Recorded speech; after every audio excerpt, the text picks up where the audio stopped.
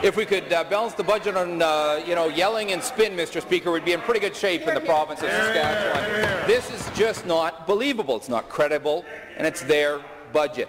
In the leaflets that they actually published to promote their mean-spirited, deceitful budget, they're saying that they are investing in their priorities. Investing in their priorities. That's right. That's what it says, Mr. Speaker. They gave a tax break to the wealthiest, Mr. Speaker, but they're selling off STC.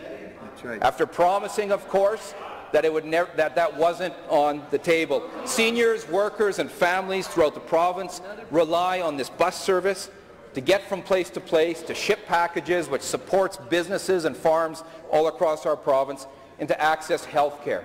It's a lifeline to people all across our province, and of course that Premier promised, looked people in the whites of their eyes and said he wouldn't sell it off, but now he's doing just that. How can the Premier justify making the wealthiest a priority over seniors and rural Saskatchewan families seeking health care by selling off STC?